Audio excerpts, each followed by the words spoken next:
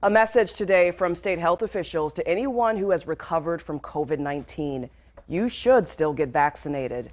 Those who have had the virus have likely developed antibodies to help fend off reinfection, but studies show that immunity is not guaranteed. And a health infectious disease specialist says vaccinations offer another layer of protection for anyone who has been diagnosed with COVID-19 in the past.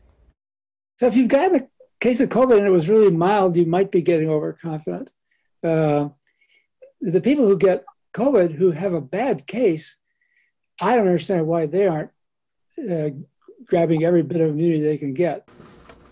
To help get shots in the arms of the most vulnerable, those who had COVID-19 were at some point asked to wait to get vaccinated.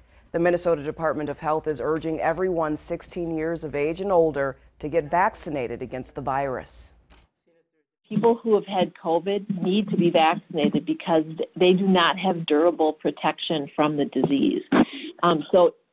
We would say if you've had COVID, go right ahead and get vaccinated. The only time when we would say you should not be vaccinated is if, in fact, you are still in the period where you need to be isolated or you still have symptoms. Studies also show that vaccinations work well against different variant strains. Doctors say right now it's unclear how well natural immunity works against variants.